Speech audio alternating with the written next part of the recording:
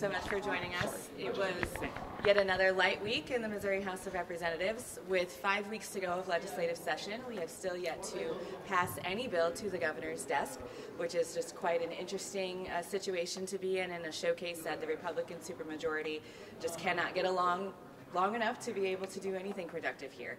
I will say the House was able to perfect this week the Missouri Advanced Manufacturing Recruitment Act, which we were very excited about. It's a great bipartisan showing of support to President Biden's agenda to bring more jobs back to America, and specifically to Missouri. So we were excited to see that bill finally moving.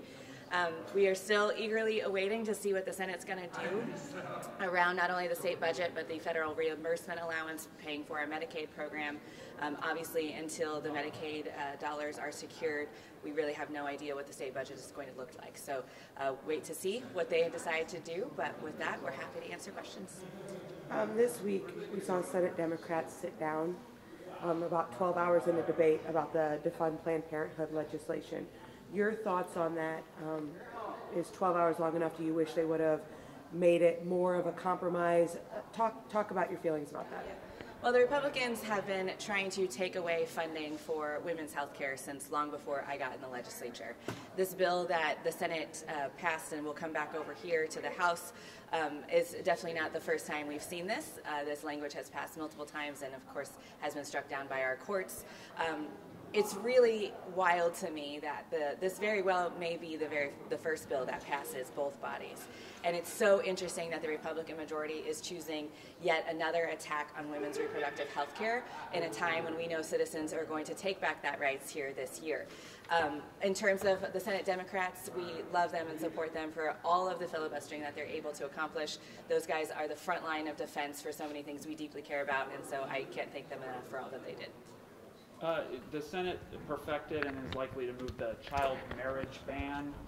What are your thoughts on that, and what support do you think will be had in this chamber?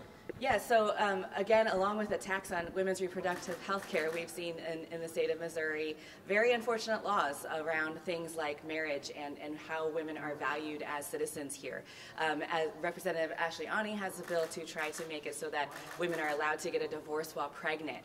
And Missouri, when I first got here, had ridiculous child marriage laws. Of course, we've made headway on that, but was very grateful to see the Senate actually talk about the fact that children should not be married and it not get filibustered all into the night.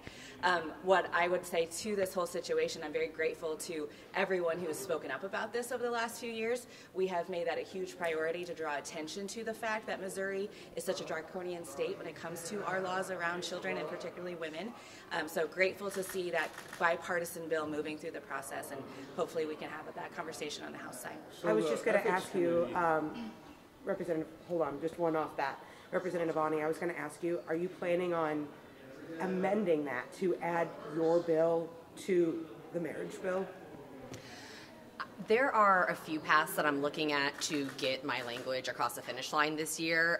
That's absolutely one of them. I'm actually working on the legislation or the initiative, honestly, in two parts. One, I'm working with the Supreme Court to kind of revise some of their practices, and I'm also working to revise the language that I filed so we can make the fix statutorily as well. So that's one vehicle. I see a few others potentially, so I'm really hopeful that we can get this done this year. Thank you. The Ethics Committee has been meeting this week and is going to be meeting again in a few minutes if they haven't already started. Clearly they are working on a report that will go to the House. What is the impact of the House on a negative report about the Speaker? What does it do in the final weeks of the session? You know, you all have heard me say this before, but having an ethics investigation and the highest ranked representative in this body has impeded progress, absolutely. I think that's part of why we are sitting in the situation today without a single bill passed. We are, just like you all, eagerly awaiting to see what this report looks like. We are not privy to anything that's been going on within there outside of what you all are reporting to us. So it'll be interesting to see how this plays out. Of course, we, as always, will respect the work of the Ethics Committee, and if they choose to go in that direction and have the evidence to penalize the Speaker, of course, we'll be looking at that. And if they say that there was nothing there, then we will listen to the folks who have done the work countless hours, day after day, to investigate this. And I'm grateful that they've been doing so. Well, Representative Brown, if the House is pushed to vote on some form of reprimand and what does it do to the flow of legislation? Does it actually help Democrats stop some things you don't want? Well, I would say the flow of legislation this year is not happening anyway. So, I'm not sure how it would impact what happens here. Obviously, we always have a Senate versus House in the final weeks, a showdown between the Republican supermajorities who can't get along. So I'm sure that will give some upper hand to the Senate, most likely. But that's not anything we haven't already seen before, right? So it all depends on what the report says, what that reprimand may or may not be, and then, of course, what the body chooses to do, because the body doesn't necessarily have to follow it. It will come to a vote of everyone here, and it'll be interesting to see how this all plays out. Representative Brown, having recused yourself from that committee, do you want to, I don't know if you want to speak to its work or just echo? No, I'll just remain quiet. I'm going to just remain quiet and let the committee do their work. I do trust what goes on in the room because I've been through the process, I understand the process, and so we'll just wait and see what the committee comes up with, and I do trust whatever the committee will find out and put in the report. This question's for you, and then I'd like the two Kansas City area reps to weigh in as well. What are your thoughts on the bill that offers the tax exemptions for this Kansas City nuclear facility? Yeah, so I think it's always important that as a legislature we're looking at ways to get manufacturers and folks to come here and also keep businesses that employ lots of folks, whether that is a facility like this, whether it's our sports stadiums or whatever the conversation may be. We need to be looking at what makes Missouri most attractive. And so I'm always open to having these conversations around incentives that as long as they're keeping jobs and that we're holding those folks who receive that money accountable as well. But since it locally impacts them, I'll defer to them. Well, I think it's great for Kansas City because you look at the area in which this development is going in South Kansas City. There's the opportunity for economic development there. These are good paying jobs that are being brought into this facility. So I'm in favor of doing whatever we can to help Missouri grow and to help grow our economy.